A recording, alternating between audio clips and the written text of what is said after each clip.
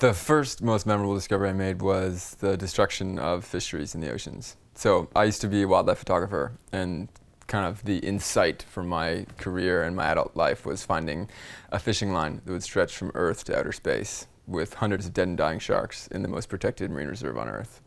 And that made me realize that sharks, if they're being killed there, would be getting wiped out in everywhere else in the world that's unprotected. And I quickly learned that shark populations had dropped 90%. And it wasn't just sharks, it was all the big fish in the oceans.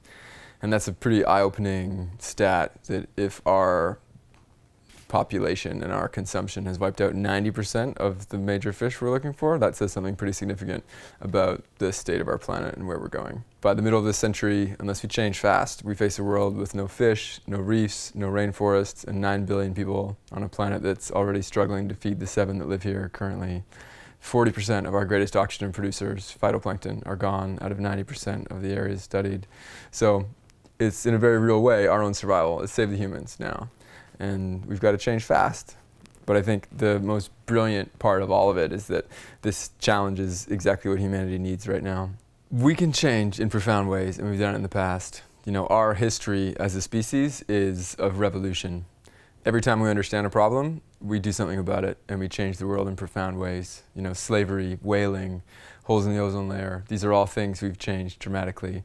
And now that we know the problem isn't just for one group of people or one species, it's saving us, I think people are going to take radical action. And the most beautiful thing about all of it, I think, is our humanity, you know, that binds us. We're emotive creatures, we care, and once we understand there's a problem, our behavior will change, because we'll choose the option that's less destructive, the option that makes the world brighter for future generations, that doesn't destroy, you know, our brothers and our sisters of future generations.